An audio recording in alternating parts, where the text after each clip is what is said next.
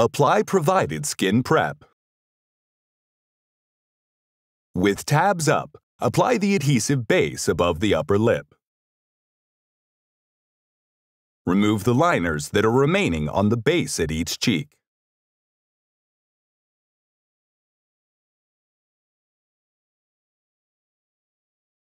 For patients with a small face or an injury on the cheeks, apply the base tabs down. The base may be modified for patients with facial hair by cutting off the tabs and placing them on the cheeks, past the hairline. Position the tube channel over the endotracheal tube. Press the neckband onto the hook strip of the adhesive base. Draw the ends of the neckband just below the ears and crisscross the band. Press the closures to the outside of the band to secure. With the tube resting below the channel, wrap strong adhesive tape one time around the ET tube. Press the tube channel onto the tube.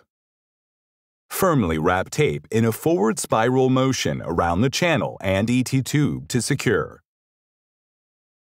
Adjust the fastener tabs on the neckband for a snug fit as necessary.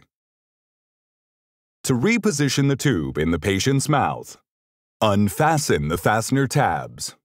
While holding the adhesive base down, gently lift the neckband off the adhesive base.